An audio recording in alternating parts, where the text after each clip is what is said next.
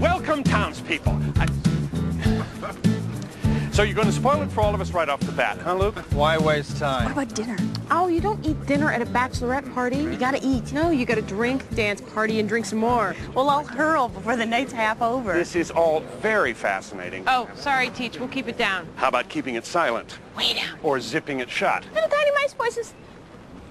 Townspeople, we should all be proud of the new addition to our streets. I know many of you have wanted a traffic light and a crosswalk for many years. What? And now your dream has come true. It's like Hitler's Germany. Luke, you're trying to brainwash us, Taylor, telling us we want something that we don't and not giving us any choice. Luke, shush, we're planning. I heard, and you're idiots if you don't eat first. Everybody, let me segue into the informational portion of our gathering. If I can turn your attention to the poll here, you will see a yellow button with an instructional panel right above it. Oh my God, that's the biggest yellow button I've ever seen. Now, if you'll read the panel above the button, you'll learn how the system works. To cross street, push yellow button, wait for walk signal. When signal reads walk, step into street, and proceed to the other side. It's written for morons. In big, stupid letters, too. I hate being infantilized. Does no one here care about the spate of near accidents we have suffered over the past year? Near accidents, meaning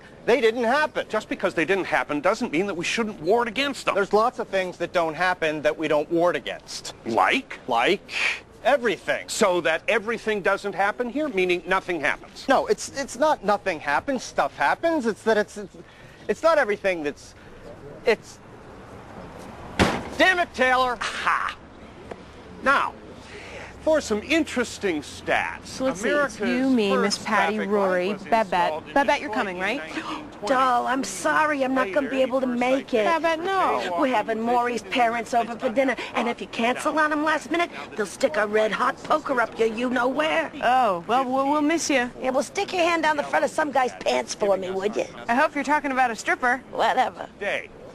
Now, the length of the walk signal's duration has thoughtfully been timed to accommodate the pace of Stars Hollow's oldest living resident. So, to inaugurate the signal, our beloved Mrs. Lanahan is going to push the button and lead the first historic group across the street.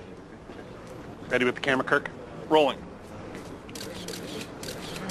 The cap is still on the lens, dear. Oh, thanks. I'm not wearing a veil at the party. But the bride always wears a veil at the bachelorette party. I'm not wearing a veil at the wedding. You're not. I love veils. No, we're going cash, Soup. But it's a big day. You gotta have some pomp. You should elope and get it over with. No one asked you. Believe me, eloping was not out of the question. But you don't get a wedding over with. Why not? It's a bureaucratic civil ceremony, a pretty pointless one. Ah, don't listen to him. Oh, he's just being Luke. It's not biologically natural for people to mate for life. Animals don't mate for life. Well, ducks do, but who the hell cares what ducks do? Luke. I mean, people grow and evolve their whole lives. The chances that you're going to grow and evolve at the same rate as someone else is too slim to take. The minute you say, I do, you're sticking yourself in a tiny little box for the rest of your life. But hey, at least you had a party first, right? Okay, I'm tired of you now. We're gonna finish this conversation away from crotchety guy.